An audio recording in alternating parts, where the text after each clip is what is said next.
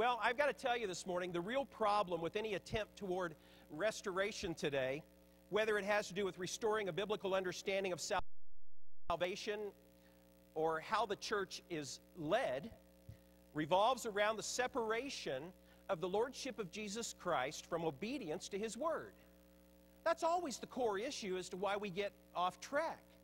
In an attempt to create a new theology today, pundits are now disqualifying New Testament example as normative for all matters having to do with faith and practice.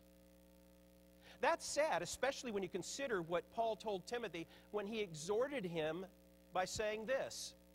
He said, "Timothy, from infancy you have known the Holy Scriptures, which are able to make you wise for salvation through faith in Jesus Christ. All Scripture is God-breathed and is useful for teaching, rebuking, correcting, and training in righteousness, so that the man of God may be thoroughly equipped for every good work." Some have hitched their theology to the deceptive realm of relevancy, which has led us down the slippery slope to which I will call today Burger King theology. This theology has married pragmatism to narcissism to condition our churches today and our church members to believe that discipleship is all about me, myself, and I. I call this Burger King theology because it all has to do with having it your way. Have it your way. Have it your way. How many of you have seen the most recent Burger King commercials? This guy is scary, folks.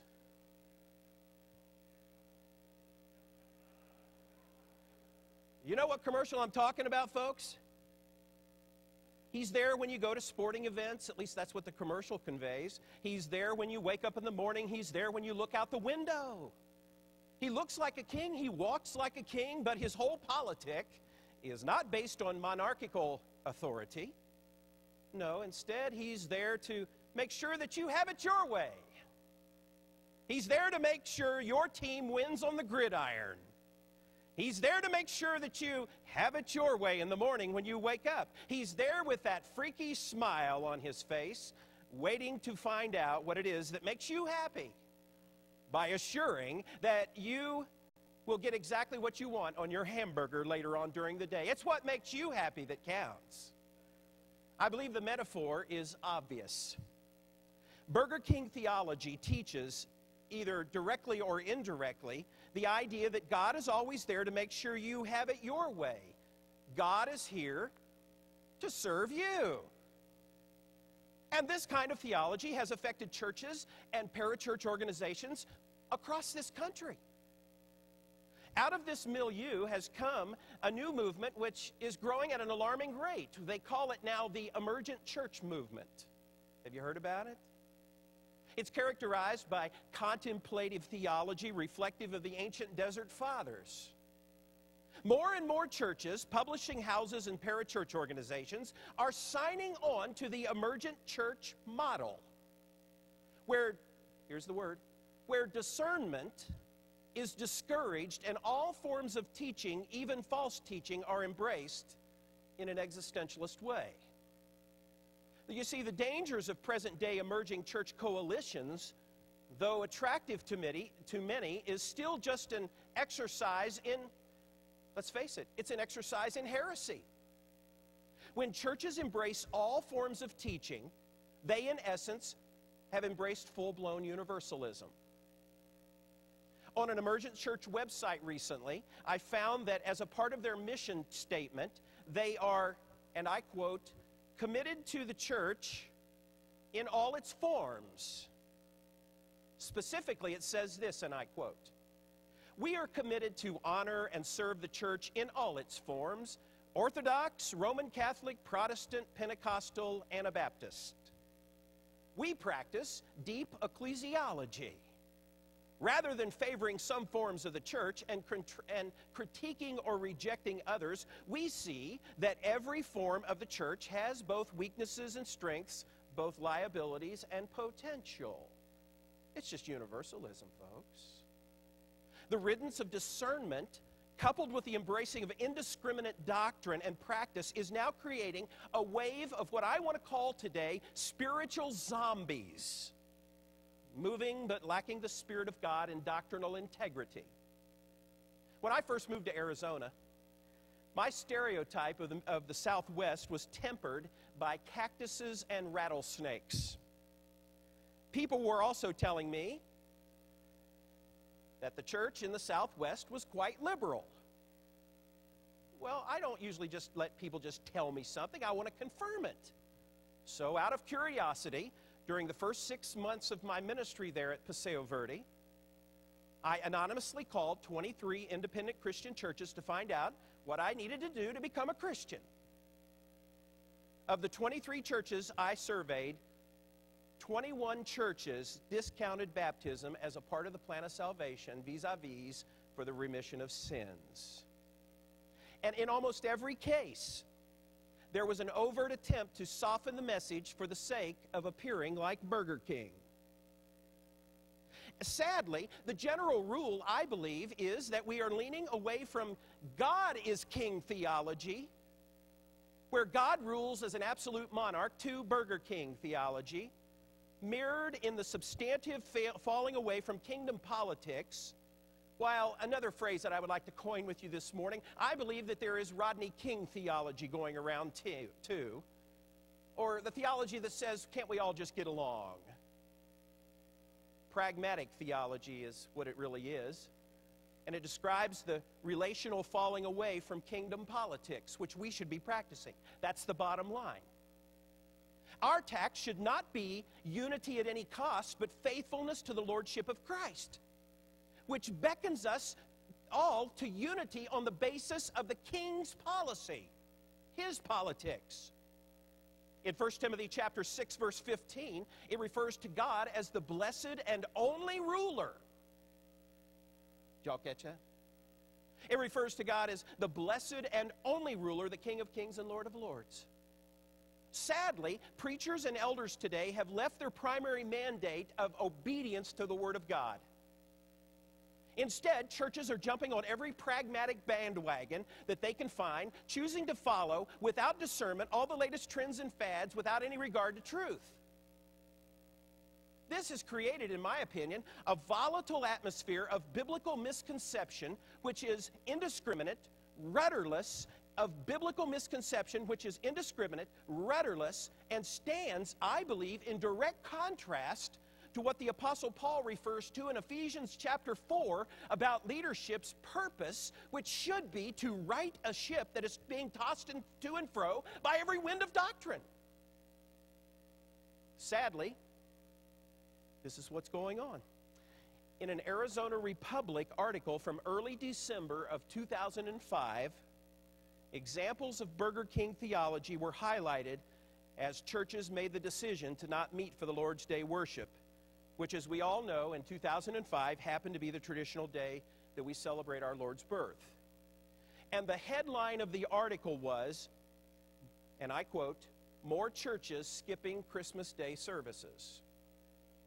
And the byline of the article read as follows, and I quote, "Worship shifts to days before to let staff parishioners enjoy holidays with their families." And in the article, Jason Hamrock of Central Christian Church of Mesa is interviewed, and he says this.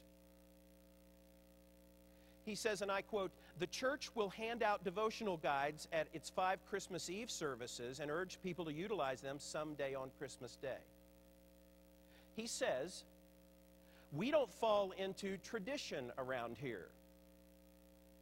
That's not what Christ would have us do. He wouldn't. He doesn't want us to go through the motions and carry on the routine," Jason said. Mark Chavis, who's a sociologist who focuses on religion at the University of Arizona, said that churches that are canceling Christmas services appear to be the churches that are growing. He said this just shows that churches, now catch this, he said, he's a sociologist at the University of Arizona, he said this just shows that churches that are growing are less demanding of people and more accommodating of them. Burger King theology all over again. Have it your way, have it your way. So overall, we have conditioned people to become outlaws. Now, folks, I've read a lot of stories about outlaws in the Southwest. Let's face it. An outlaw, by definition, is simply someone who chooses to do right in their own eyes. How many of you have ever seen the movie Tombstone and want to admit it? Tombstone is the story of the showdown at the OK Corral where Wyatt Earp, Doc Holliday, Virgil, and Morgan Earp fought the Clantons and the McLaurys on October 26, 1881. And I've often thought, as I was pondering about this and living in the Southwest, that just maybe some of our Restoration pioneers, even our present day, maybe were born just about 100 years too early. They would have fit well in the late 1800s. Marshal Wyatt Earp could have been played by Marshall Leggett. A Bible-toting gunslinger ready to drop off at the drop of a hat to shoot down the outlaws of denominationalism in a definitive fashion. Virgil Earp. Who else could play that part but Ed Bousman? He's a maverick of sorts whose quick draw and itchy trigger finger were always poised to aim as he would shoot from his .238s. What about Morgan Earp? Well, of course, that had to be Lee Mason, because he was the inquisitive spiritual one of the group, always able to see and smell an outlaw 2 counties away. But what about Doc Holliday? Doc Holliday had to be Wayne Smith, the dentist. The dentist that was told many times by his patients that he never knew the roots went that deep, always telling everybody in town, "I'm your huckleberry." Judges chapter 21, verse 25 warns us against such leanings. That is the leanings of Burger King theology. Through the aforementioned thinking, many people are just simply doing what's right in their own eyes. That's what it's all about. In Thomas Campbell's Declaration and Address, he presented the New Testament as a perfect constitution. He said nothing ought to be received into the faith or worship of the church or be made a term of communion among Christians that is not as old as the New Testament. My topic today is restoring church polity. I have grappled with this subject for many months now. What a wonderful overall theme. Lee, you're to be commended for this. Restore. Restoring is a very interesting and fitting theme in our present ecclesiastical culture.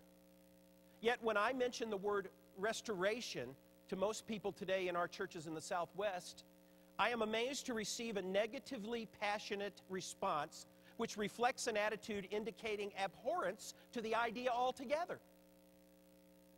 In the midst of the history of restoration as an ideal, one major assumption has surfaced: that there is something lacking, askew, or downright unbiblical in our quest to unite people on the basis of the Scriptures only. In our postmodern culture today, to assume that something is lacking in faith or practice, you see, is to place a discerning judgment on a teaching or practice. In a society where the prevailing worldview is that no one is really wrong, and that there is a shred of truth in all belief systems, restoring is certainly, at least politically, incorrect, and to some it's suspect. All this being said, restoring New Testament polity is more. Now listen carefully to what I'm getting ready to say to you today. I believe that restoring New Testament polity is more than simply claiming a narrow paradigm for leadership, reflective of biblical example. All restoration of the church, when done in the spirit of the New Testament, will begin with the Holy Spirit's leading through the Word of God and an absolute obedience to the mandates of Christ, all summarized in an absolute obedience to His Lordship. Without these two dynamics, I believe restoration will often fail. If we are going to restore church/New Testament polity, then I think it behooves us to understand first that restoration is a noble, urgent objective. In my years at Cincinnati Bible College and Seminary, is it still around, by the way? Restoration was a constant biblical theme that was referenced in Bible and theology classes and in all the history classes. Following the old paths and the ancient paths is not an original restoration movement ideology. We are often exhorted in Scripture to look back and learn from past patterns and lessons so that they can have contemporary meaning and we can avoid certain things and we can espouse the right things. The children of Israel were told in Deuteronomy chapter 16, verse 3, to remember the Passover as a celebration of their deliverance out of Egypt. David exhorts us to remember the wonders he has done, his miracles and the judgments he pronounced in Psalm 105, verse 5. Jesus exhorts us to remember Lot's wife in Luke chapter 17, verse 32. We are exhorted to remember the depth of the meaning of our baptism in Romans chapter 6. The writer of the book of Hebrews reminds us that the need for restoration is perpetual. For there is always going to be the inclination to drift as indicated in Hebrews chapter 2, verse 1 and following. You see, restoration and remembrance is a core issue in the realm of proper discipleship. So what do we need to do then to restore New Testament polity? I'm going to approach this a little bit differently this morning, and I hope you catch my points very distinctly. Guys, I think we're at a point in the history of the Restoration Movement where we got to go back to the basics. I think the first thing we need to do is restore an understanding of, and I'm going to phrase it this way, kingdom politics. Paul, in writing the church at Philippi, reminds us in Philippians chapter 3, verse 20. Here's what he says. He says, but our citizenship, and that's a really cool word. It's the only time it's mentioned in the New Testament in the Greek. It's the Greek word polituma. He says, but our citizenship is in heaven, and we eagerly await a Savior from there, the Lord Jesus Christ. The word used in this passage for citizenship is a very important word. You say, Barry, why? Well, you see, the context to the word in first century culture is derived from Rome's strategy to plant colonies of Romans at strategic points throughout the empire. These were not made up of conquered peoples, but Romans only. After a Roman civil war in which Octavian defeated Anthony, a Roman colony was set up in Philippi, which was located over 800 miles from Rome. That's a long distance. And yet, even though the distance was great, the Roman colony of Philippi was very near in their minds and in their lifestyle. And a picture of this can be seen in Acts chapter 16, verses 20 and 21, as the pride of being Romans showed through. This Roman colony was there to primarily preserve the Pax Romana, the peace of Rome. This was the great dream, you see, folks, of Romans, whose worldview revolved around the recognition of one Lord who was the emperor. Every year on the anniversary of the emperor's birthday, Romans everywhere were called upon to pinch a piece of incense in front of his bust and audibly say these words, Caesar is Lord. And sadly, in the 21st century church, a pinch of incense is being burned and offered not to Caesar, but to our culture. My friend Joe Carson Smith back in Arizona speaks of it this way. Very simply stated, sola scriptura has now been replaced by sola cultura. First century Roman colonies were little Romes, placed in areas where its citizens were considered strangers and foreigners in the land in which they lived. Everything about them, including their dress, their customs, and their politic, were dictated to them from Rome. As a matter of fact, their children were educated to become proud citizens of Rome. They were taught to look forward to the coming of the emperor in all his majesty and in all of his pageantry. They were to be ready at any time for the emperor's coming. They never knew when the emperor would be there, but they knew within the realm of their own polituma that he could come at any time, and they needed to be ready. Every aspect of this polituma was weighed in consideration of Roman policy, policed by Roman watchguards, and organized according to Roman polity. On many occasions, the Apostle Paul appealed to his political status as a Roman citizen in an effort to accrue special considerations from Roman politics. An example of that is in Acts chapter 22, verse 28, where Paul refers to the confirmation of his own Roman citizenship. Paul points, now listen to this, Paul points to the book of Philippians as a reminder to the Christians there living in Philippi that they too are a politeuma of heaven. The word from which we get the word church is ecclesia, which too was originally not a theological term, but a professional and an institutional word. Ecclesia means called out, but it also implies a calling together as a community. Yea, a politeuma for the purpose of centralized government and adherence to an identified politic. Paul emphasizes to the Christians in Philippi that our citizenship is in heaven. Now listen to this. The Greek word here for is huparko, which expresses the continued state of a thing. It is unalterable. It is unchangeable. It speaks, listen to this, it speaks of a fixedness. You see, the politic of the kingdom cannot be changed by us. It must be kept the same. It is very important to understand that within a given city there may have been different ecclesias, but there was only one politeuma.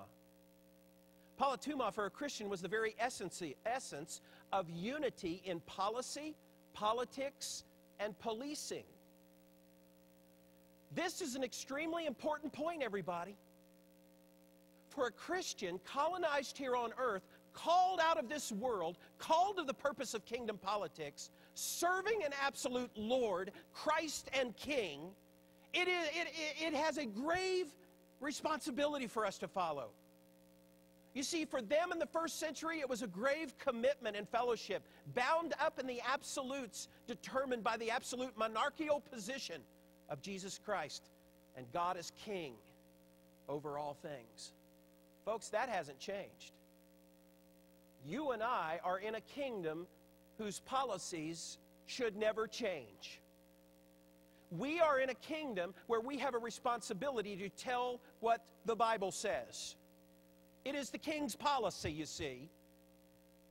You see, to make the aforementioned practical, it behooves us to understand that we as individual churches must restore a kingdom perspective in matters which must be weighed out according to kingdom theology and practice based on monarchical dictates. It is the role of church polity to uphold and police these monarchical dictates. I'm thankful for publications like the Restoration Herald because they do something, a very good service to the kingdom of God, and that is that they help to police the politeuma. We need that. Elders, specifically in each ecclesia, are to discern if faith or practice issues are consistent then with those monarchical dictates. Whereas in American culture, politics are seen as the craft of promoting the will of the people, in the church, politics are solely defined as the exercise of discerning the will of God. It's not that hard.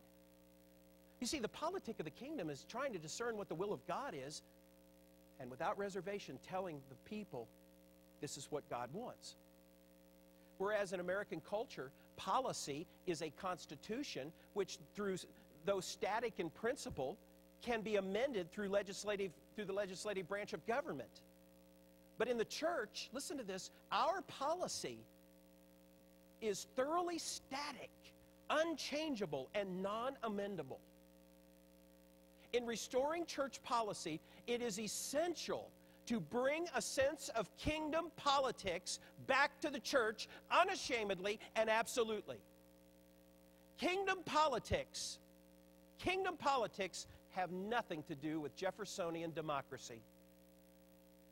You see, the will of the people is really a non-issue. Ultimately, it is the role of those involved in church leadership to call everybody to total obedience to the one who is the authority, and that's Jesus Christ. You see, listen, church leaders have a grave responsibility to represent kingdom policy as the King has presented it, without any form of amendment and with no license of interpretation. Elders in the local church can only do this as they become familiar with biblical teaching and become vigilantly aware of the dangers of false teaching and false teachers. Paul told the Corinthians in 2 Corinthians 5:20 that we are Christ's ambassadors, as though God were making his appeal through us.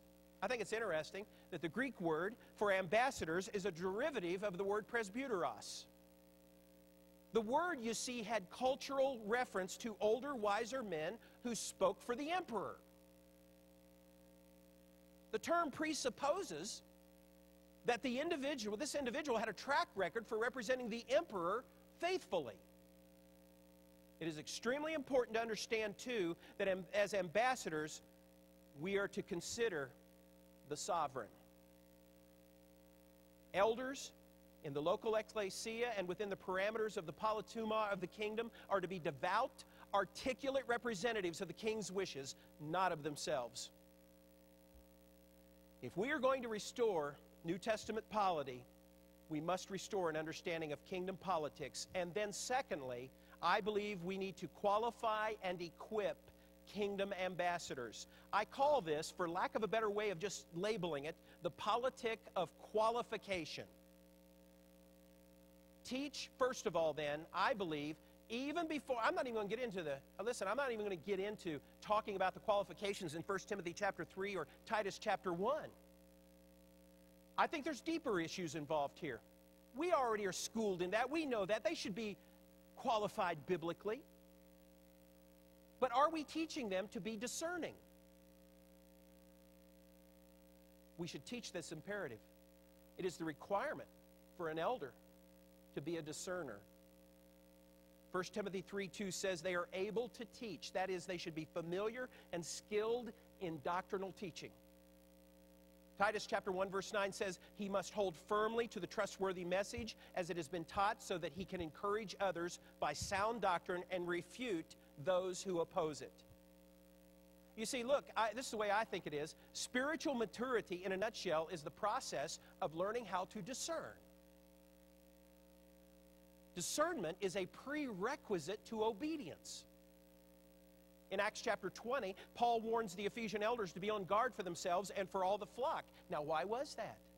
Paul says it's because they are ultimately going to come up against savage wolves who are going to get into the pack, if you will, and not spare the flock. Paul says that there will be potentially those who will arise from their own numbers, speaking perverse things, seeking to draw away the disciples after them. Now, after them denotes the idea that there will be sheep who will follow these wolves in sheep's clothing. Now, follow them, and why? Because they have learned to trust them in their deceitful ways, and because they themselves are non-discerning individuals. I think that in the church in Jerusalem that the apostles convened with the elders there because they together would test doctrinal matters. I love this quote from D. Martin Lloyd-Jones. He said this. Matter of fact, I've asked one of the people in our church to paint this so I could put it in a frame to put on my wall. I love this quote from Dr. Jones. He said, "We have somehow got hold of the idea that error is only that which is outrageously wrong. And we do not seem to understand that the most dangerous person of all is the one who does not emphasize the right things." I'm again reminded that appointing elders without qualifying them biblically and training them to be discerning, to me, is like putting a gorilla with a torch in a room full of dynamite. You know there's going to be change in that room. But the change agent has no idea what he's getting himself into. You see, if the evangelist in the local church is admonished to rightly divide the Word of God, then how much more does it behoove the local eldership to be able to do likewise?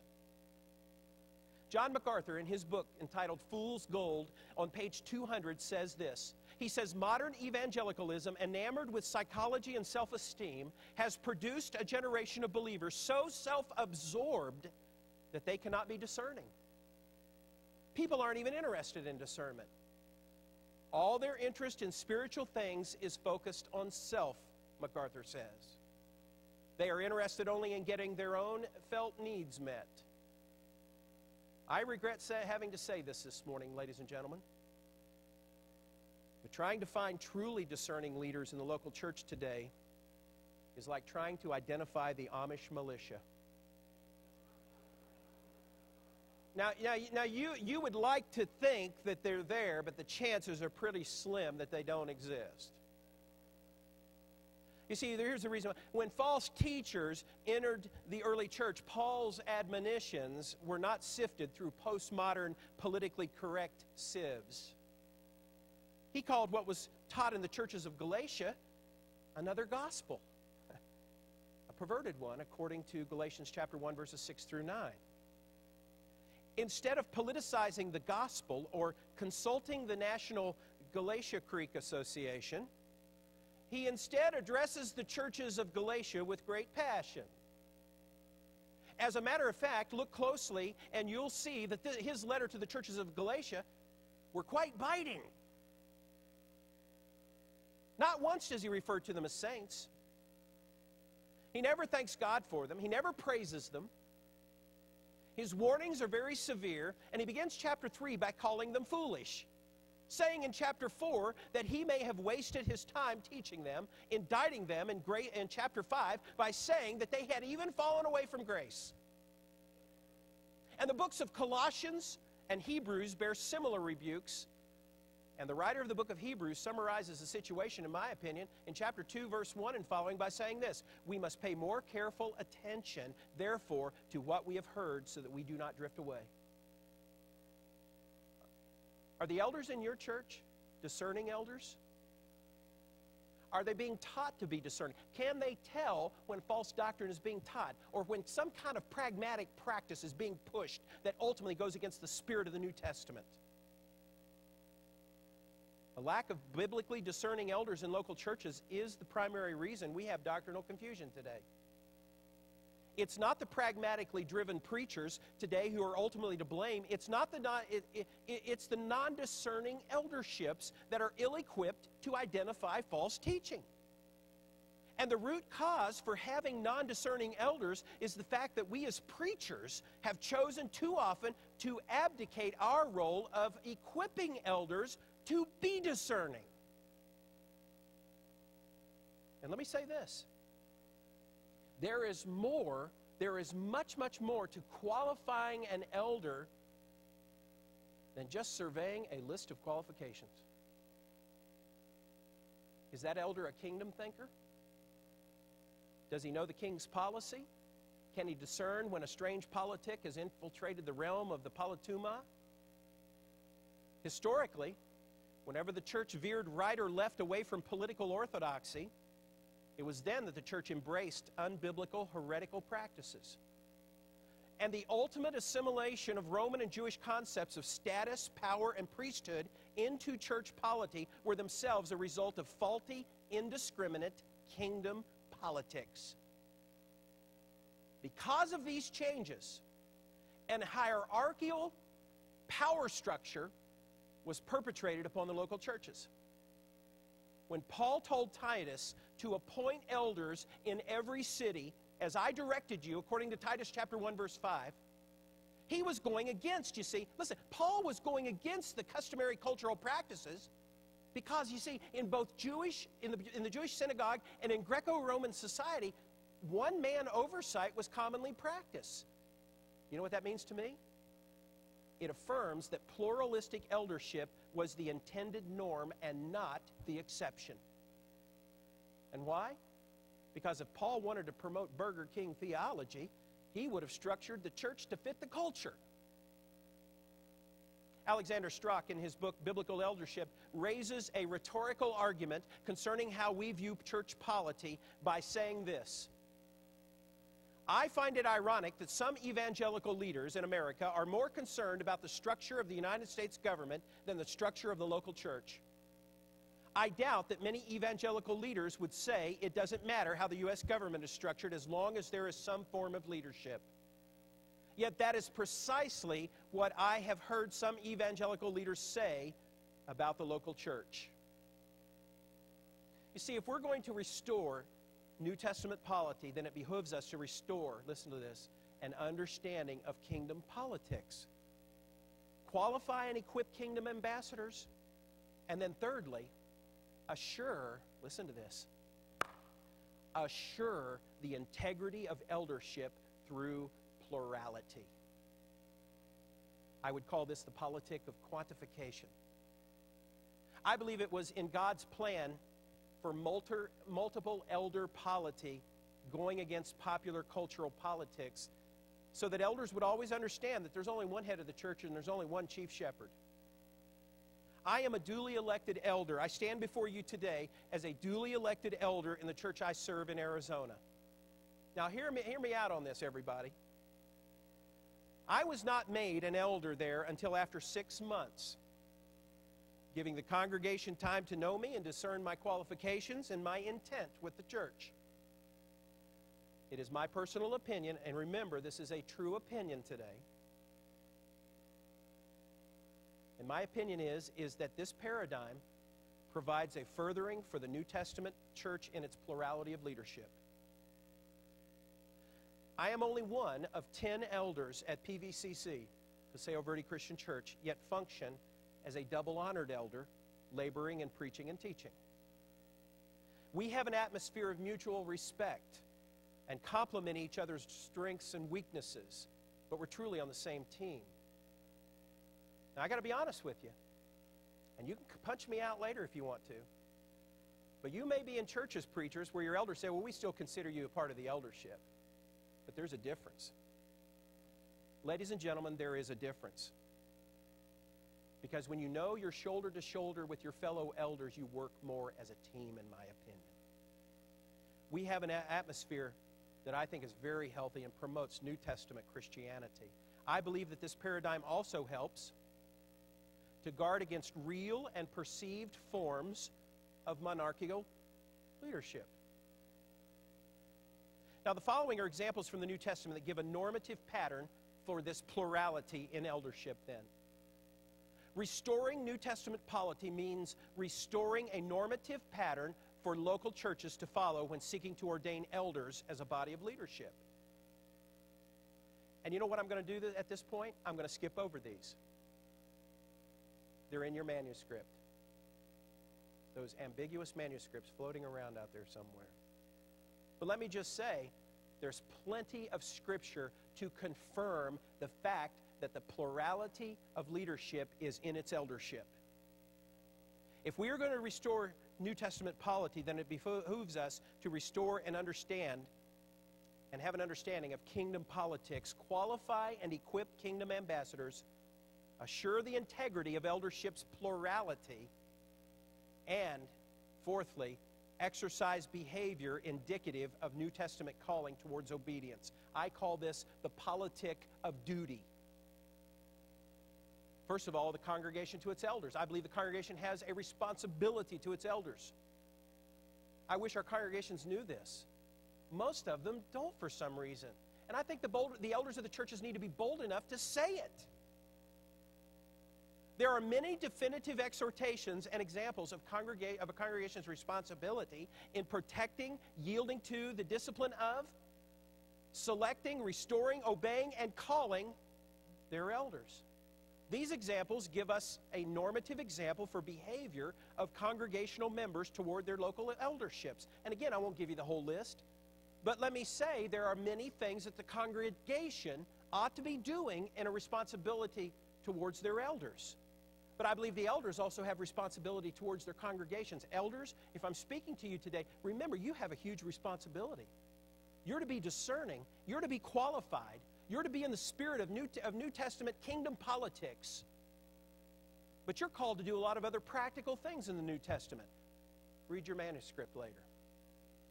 The purest sense of a biblical ecclesiastical politeuma is modeled for us in the New Testament then. Within the politeuma, select men are given by example as duly chosen polity, functioning as leaders concerned with kingdom politics.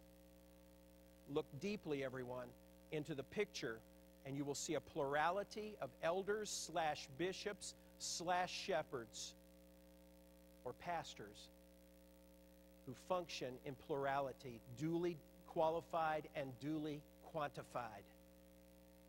Yet their role is to always point the ecclesia. Their role is to always point the ecclesia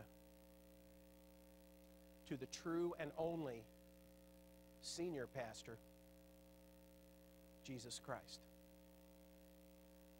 1 Peter 5:4. I hate that term. People call me pastor back at Paseo Verde, everybody.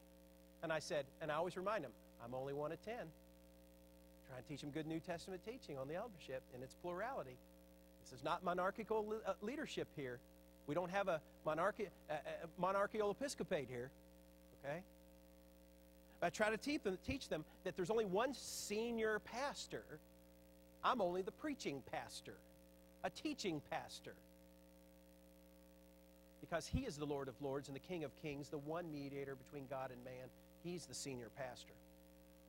When I was a kid, I used to love to spend summers at my grandfather's in southern West Virginia.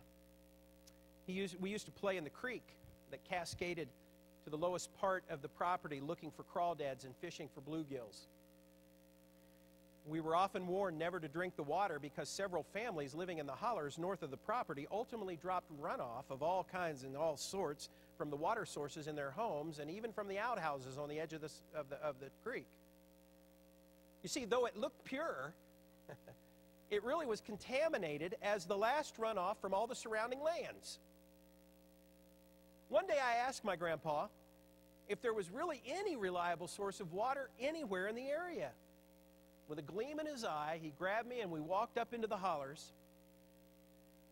We scaled up onto the side of the mountain where we found a pipe coming out of the side of the mountain where pure water was coming from that was suitable for human consumption. It was then that my grandfather told me that this spring was the ultimate source for all pure water in the surrounding area. People from all around the hills and the hollers would come there, resting assured that it was a reliable source for water. A spring of living water quenching the thirst of many, where people could count on the reliability of its source. Brothers and sisters in Christ, it is time to restore our church's leadership to a recognition of the living water where only at its source can we assure people confidently and competently that the water is pure. We must beckon, we must exhort, we must lead those that are around us to realize that the source of pure water is a journey. So let us restore the journey. But first, let us equip men to understand the nobility of restoration in the journey to that source. Pray with me, if you will. Oh, dear God, bring us leaders today who will restore our quest again to define the height and the depth and the breadth of Christianity by the old book's parameters.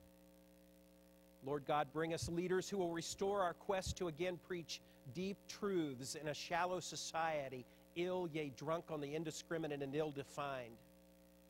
Oh, Father in heaven, bring us leaders who will restore not only the integrity of preachers and elders, but preachers and elders whose passion for New Testament Christianity is unintimidated, determined, and unashamed of the gospel of Jesus Christ. For it and it only is the power of God unto salvation to those who believe. Yea, Lord, restore us, not just the technicality of rightly divided truth, but the spirit of truth, where there is no choice but obedience and no loyalty but to his lordship. My God in heaven, deliver us from the fads and the fashions of syncretized cultural flirtation in not only our belief but in our leadership. Restore us to book, chapter, and verse in our passion, our purpose, and our persuasion. Most holy God, remind us of our forefathers who stood firm on your word and whose banner was not to restore some poor facsimile of historical traditional faith, but who instead chose to beckon us back to Jerusalem to again hear the words of Peter, to walk the dusty streets with Paul, who called uncompromisingly upon culture to be transformed into the image of Christ. Lord, raise up leaders today, Lord, who will never cash in their ambassadorships and forget that they are called to carry a message from the King of Kings that never changes. Raise up leaders today, Lord, today whose only passion is Christ, whose only purpose is faithfulness, and whose only position is uncompromisingly anchored to the Rock of Ages, the Lord of all creation, the only Savior and hope for all mankind, the King over this embassy we call the church, and the King whose power and authority transcends the practices and the pragmatism of a culture gone mad. Yea, the King of Kings, the Lord of Lords, our absolute monarch, our absolute passion, Lord, our only politic, the basis of our citizenship, the hope of all ages, God our Father, God the Son, God the Holy Spirit. To Him be all honor, praise, glory, now, tomorrow, next week, next month, next year, or until our Lord returns for His church. We pray in the holy name of Jesus. Amen.